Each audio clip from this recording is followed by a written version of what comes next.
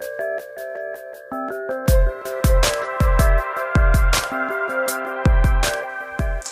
guys, and welcome to this Lightroom/Photoshop tutorial about my latest photo series titled Tranquillity. My name is Lauri Laukkanen and I'm one of the editors at SLR Lounge. You can also find me on Facebook at Lauri Laukkanen Photography. Last Tuesday I posted a behind the scenes video about my latest beauty/fashion/conceptual photo shoot involving a custom made dress. In that video we took a quick look at how the dress was made, as well as how I lit the scene and brought it all together. After uploading that video, I received multiple questions and messages from people asking about the post-processing and how I achieved the painterly look. Because of these requests, I decided to create a two-part video about the process. Today we take a look at the adjustments that I made in Lightroom, and next Tuesday we continue editing in Photoshop. So let's get started. So before we turn to the computer, I would like to talk a little bit about how I use Lightroom. As some of you might know, most of the editing that I do is done in Photoshop, but nowadays I use Lightroom when shooting in an indoors controlled studio environment. What I do is, before my model gets her makeup and hair done, I take a few test shots of her to see how the light looks like, and then while she's getting her makeup and hair done, I turn to the computer and use these test shots and create a preset on them. And that way, when the photo shoot really starts and I'm shooting tethered into the computer, each and every photo that I take goes through this preset, and that way my crew and the model can see what my vision for the photograph is. This preset really embodies my vision for the photograph. The colors have been already changed. It almost looks like a finished product already. And that way the whole crew can quickly see what my vision is. So here's the final image, and here is the image straight out of the camera. But me and my crew, we didn't see this image. What we saw was actually this. This is the image with the preset that I created on the fly while my model was getting her makeup and hair done. Each and every photo that I took looked more like this and not like this. That way everyone already had a quick understanding of what I was going for and how the final image would look like. Now I'll go through the steps that I took in order to create this preset. So let's create the preset again. I used the SLR Lounge preset system as I've found it to be a very easy and quick way to create tailor-made presets for these types of shoots. You can really control everything you want and create a look that you're going for very quickly, and that's why I use these presets. So let's get started. First, I apply this standard import preset from here, which sharpens up the image a bit and does a few other things. Just makes the raw file look a little bit better. After that, I added some contrast from here, so a light contrast boost, just to add some contrast to the image. Then I went down here to warm curves and down here to a warm cross neutral punch. Actually, no, I first tried this one, but then decided to go with this more of a vintage punch. So warm cross vintage punch instead. It gives a little bit of a more of a vintage look into the image, which I was going for anyway. After that, I closed this up and went down to the color toning, which is here, and added some blues into this image. So this blue tone here. After that, as you can see, I already have a nice vignette here, but I still wanted to kind of accentuate it. So I added a light vignette here as well. Down from here, special effects and light radial vignette. So I added a light vignette on it, and then I really wanted to soften up the edges of this image, so I went down here to heavy edge softening. As you can see, it softens up and the edges of the image. After that, I worked on the colors a bit.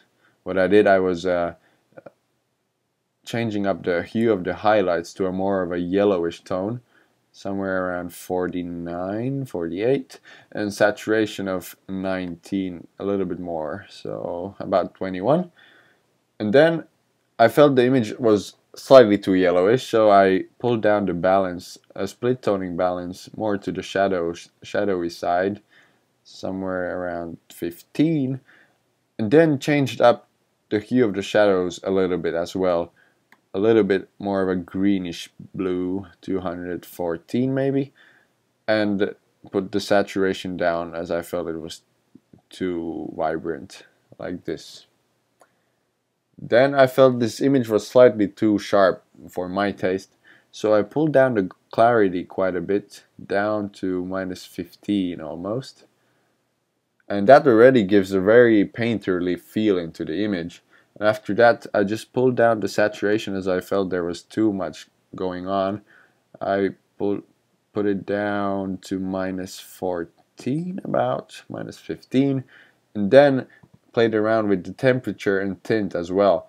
I warmed up the image a bit, somewhere around 5.1, 5.2 kelvins, and added a slight greenish tint into the image, somewhere around -14, -13. That looks good.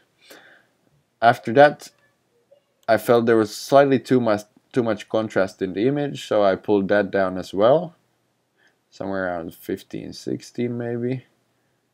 Yep. And then I went down to this tone curve here and wanted to add some pop into the highlights and light areas of the image. So I pulled up the highlight tones up to 27, 26, and the light tones here as well a little bit, but this really little, about 4 maybe. And then the image, the preset is almost done now. What I wanted to change was the hue of the blue here. So what I did was I went down to this hue panel here and clicked on this button. Now you can go on top of this blue area here and click and pull your mouse up or down, and depending on the direction it makes the blues and blue colors or the blue hue more purple or more greenish. And I really enjoy looking at a slightly more greenish hue, so somewhere around here. So what I did, as you can see, the slider went to the to left to more of a greenish hue here, and the agua could go that direction as well. So that way I get the more nice blue that I enjoy looking at. So that's pretty much it. That's how I created the preset, and then just click done here. And then I also just to show you that the final crop. So pull this down. It's somewhere around here. And then now that I had the preset created, what I only did was I clicked on this plus button here. I give this preset a name. Let's call it Tranquillity. Tranquillity.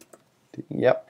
And you can put it anywhere you want. I usually put them in the user presets, and that way I can quickly also go and delete it after the photo shoot, as each of these presets really are tailor-made for the photo shoot I'm doing, and I don't feel that I will be able to use the same preset again, so I can always go and then delete it if I need to.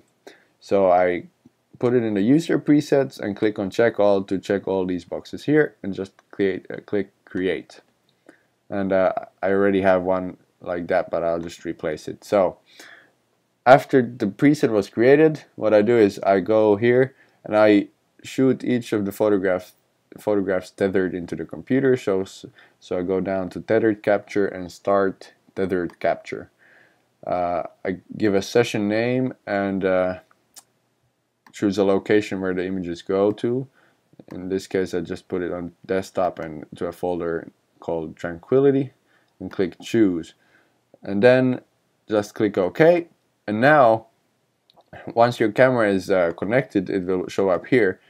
You go here and choose your preset from here, user presets Tranquillity, and now every single photograph that you take will go through this preset and will look much more like a finished product already, and that way your model and the rest of the crew knows what you're looking for, and that way they can maybe get into their role a little bit better and they understand what you're really looking for from them as well. So that's why I do this, and then when I get back home I look at the images and work on them first a little bit in the Lightroom, and after that move into Photoshop and continue editing there. So that's how I edited these Tranquillity photographs.